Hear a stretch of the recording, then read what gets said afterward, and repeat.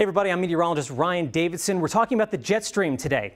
What is a jet stream? You hear it about it on television, you hear about it from meteorologists all the time. I'm going to tell you what the jet stream is. First of all, let's take a look at the Earth. We've got these narrow band of really high speed winds, right? They're really high in the atmosphere, about 40,000 feet up in the atmosphere. And they blow generally west-east, following the temperature boundaries across the northern hemisphere.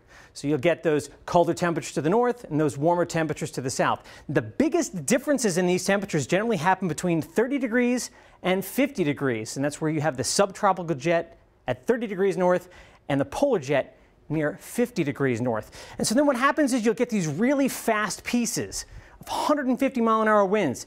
And that even areas can reach up to 275 miles per hour. So really strong winds in the core of some of those jet streams.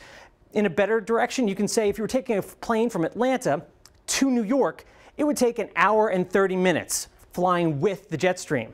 Now, on the other side of that, if you were to fly against a jet stream from New York to Atlanta, that same flight could take you 2 hours and 45 minutes, and you'd be moving against the jet stream. And the jet stream generally divides between different types of air masses. And we're going to be talking about that in our next clip.